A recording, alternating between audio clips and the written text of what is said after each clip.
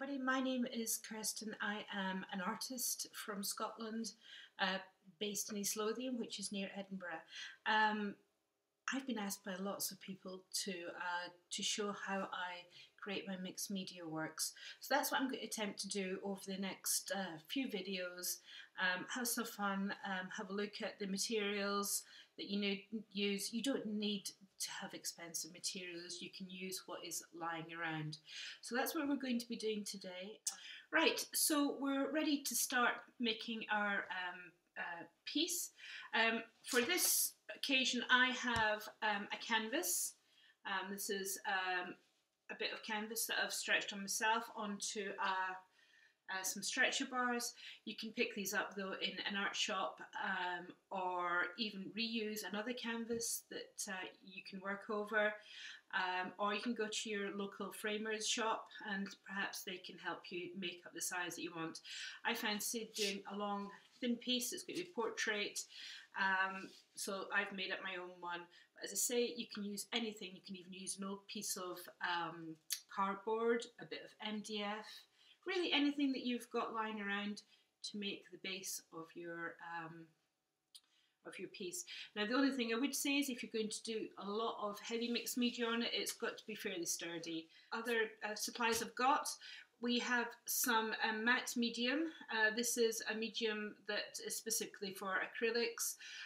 It's really good. You can paste things down with it. You can extend the life of your acrylics with them. Really good stuff. This one's by Winsor & Newton. I've got an old can. I'm just going to use that to tip my mixed media into.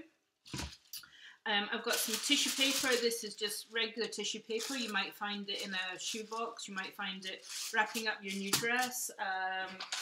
I've got an old map here, an old torn bit of map. I'm going to use that to stick onto my canvas. And for the moment, the last thing I've got is some old bits of inside of a book. This is a book that was actually got damaged in a flood, but I'm going to use it just to help with my mixed media. Okay, so I've moved the camera now so that you can actually see what I'm doing with my protective sheet over my work area, just to keep things nice and clean. First of all, I'm going to get my canvas. Now this is a canvas that's already got gesso on it. So as I said before, I'm going to put my matte medium into this tin just so it's easier to work with,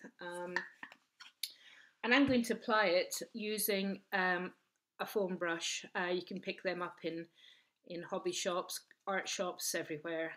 So we're going to start off by putting down some tissue paper. So as you can see, I'm just putting this matte medium all over the top of the board at the first bit that I want. I'm not going everywhere, but I'm just maybe taking the top quarter and covering it with matte medium. I love to get textures into my work, and this is just you're doing the preparation work for the rest of your painting here. By getting this medium and some tissue. So I'm going to put that aside just for a moment. I'm just going to tear it any way you like, and then I'm going to start laying it down. I want this to be quite textured, so I'm going to put it on and then start to work in it, get some really nice creases going on down in there. I'm going to post a picture of the finished article on here as well, so you'll be able to see what I'm going to do, and hopefully it will have come up at the beginning of the video so you can see what I'm doing. So as well as having medium underneath, I've got medium over, and I'm going to go over the edges. It may well get framed covering the edges, but just in case, I like it just to be covering up the edges there. And you can make it as thick or as thin as you want. You don't have to put texture everywhere. I just like this because in my mind at the moment it's going to be a seascape, and the tissue is either really good for rocks and it's also good for a sea texture. So let's carry on with this. I do have a plan, but it's not a a plan that is completely fixed. It may change. So I'm going to continue doing that, and when we come back to doing something a bit different, I will put the video back on again. But at the moment, as you can see, just making sure every bit is stuck on nicely and go over it. When it's dry, by the way, this matte medium goes completely matte, and it's just a really, really good surface to work on. Hi, so we're back again. Got as much tissue paper as I want on at the moment. I've also, if you can see, just tidied up some of the corners and the edges just by taking away some of the excess, but you can do that when it's all finished. So I think one more bit of tissue, and then I lied, you see, one more bit of tissue, and then we'll go on to putting down some bits of book and map. And we'll mix it in a bit as well. You don't want to just have areas that have just got one thing in it.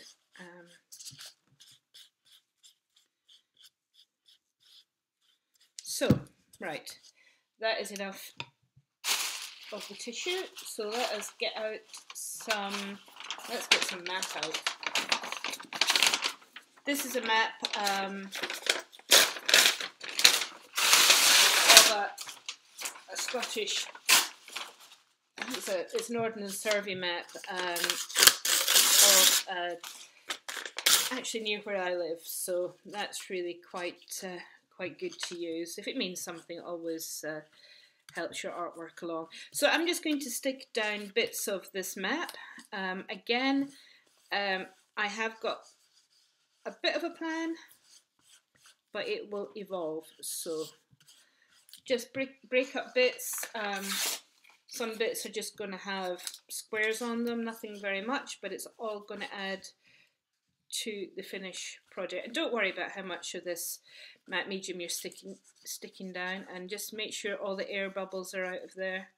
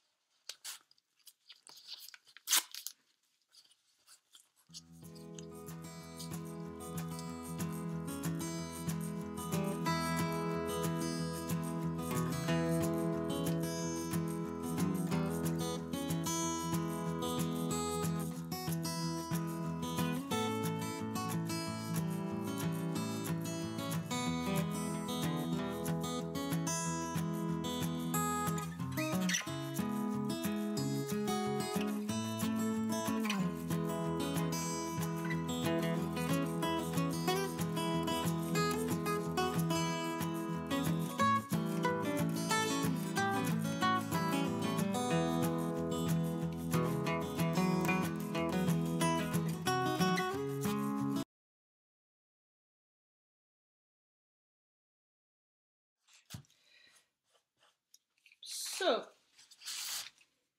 let's see if we can show you all of this. We've now covered it, and that gives us, or gives me, my base to start a painting. Hi, so I've now moved into my studio because it's going to be a bit messier than just doing the base of the painting. Now on to painting. So we're starting off with a couple of Amsterdam acrylic custom colours. This one is ultramarine violet. We have a phthalo blue. We have then a Pebeo Studios acrylics. This is a vert blue iridescent, so it's a green blue iridescent. We have a cadmium orange hue, a yellow ochre. This is a colour that I really like. It's an iridescent pearl, which gives a really nice soft sheen. And of course we have what I can't do without some titanium white. We have big brush to start off with. This is a 2-inch Pro Art Polar white nylon brush, really good to get us started. So I may speed this up, but we're just going to get going, and really we just want to get some colour down onto this painting as soon as we can. So I'm hoping, as I say, that the light's going to be okay in here.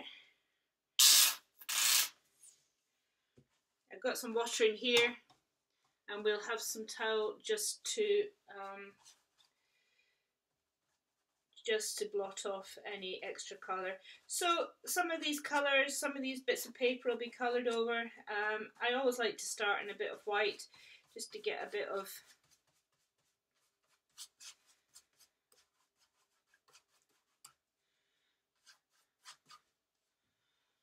and let's see, I think we're going to have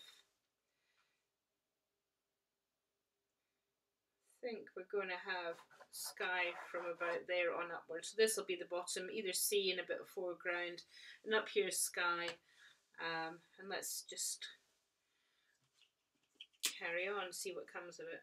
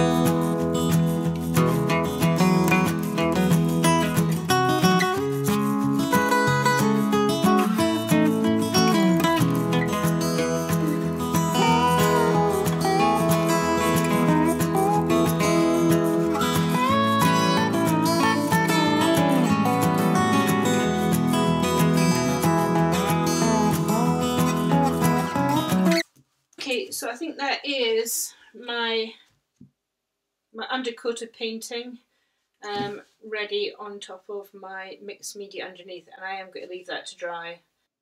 Good morning, everybody. It's the next morning after we've done our mixed media piece, and I'm just going to show you how this is all worked out.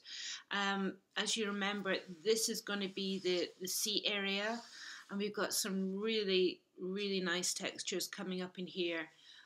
Get some lovely shadows, and the texture is really good. I think this is going to be grasses, and then into the sea, and then up into the sky area. If you can see here, we've got some lovely bits of map shining through. Again, some lovely bits of texture, and that is all ready to do a painting on now.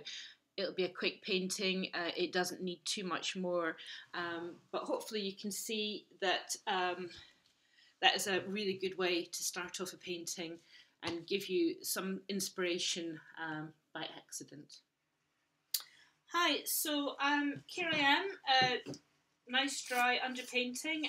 You'll have seen that in my previous video, how I got the textures that I've got in here. And we've got some maps and some other bits of tissue on the underpainting. This is going to be a seascape, and it's going to be featuring a rock which is on the coastline around where I live in East Lothian in Scotland. It's called the Bass Rock. So first of all, what I'm going to do is I'm just going to mark off a line where I want the horizon to be. I like my horizons to be quite straight, especially in this type of painting where it's just a long painting. Now I know that the Bass Rock is going to be in here, and I'm just very roughly drawing it in. It might not even be as big as that, but that's where I want it to be. I'm going to be putting some grasses down in this area here and working on the sky. So I'm just going to get on with it and leave the camera running, and we'll speed it up so that you can see how it goes. Okay.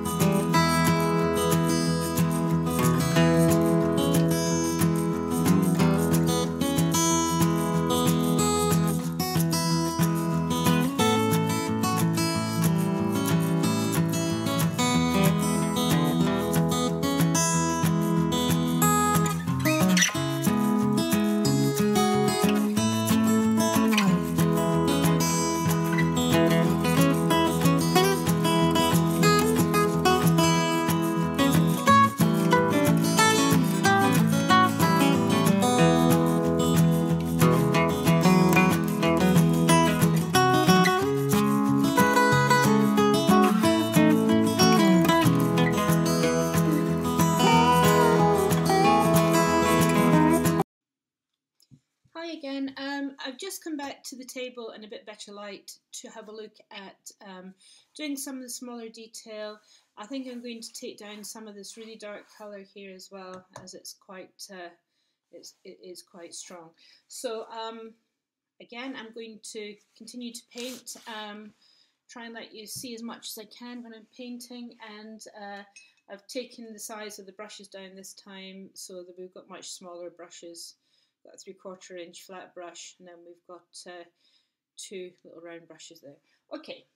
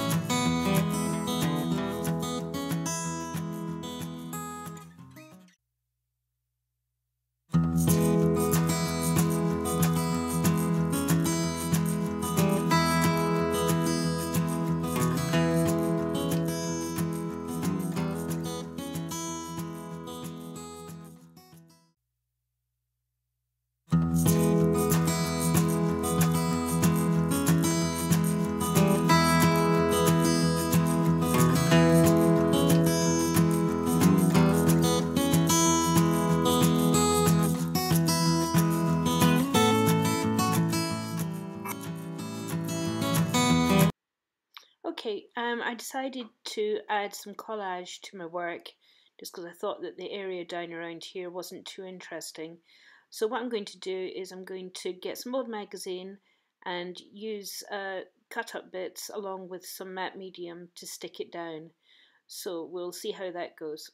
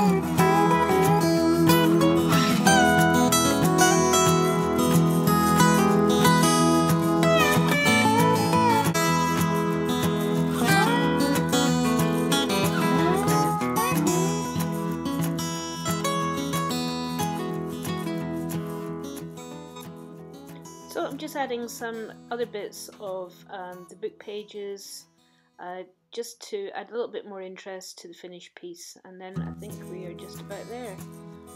So I really hope you've enjoyed the piece. I love making it. Please subscribe everybody and give me a thumbs up if you like the video. I'd love to do some more. So there we are. Thank you. Bye bye.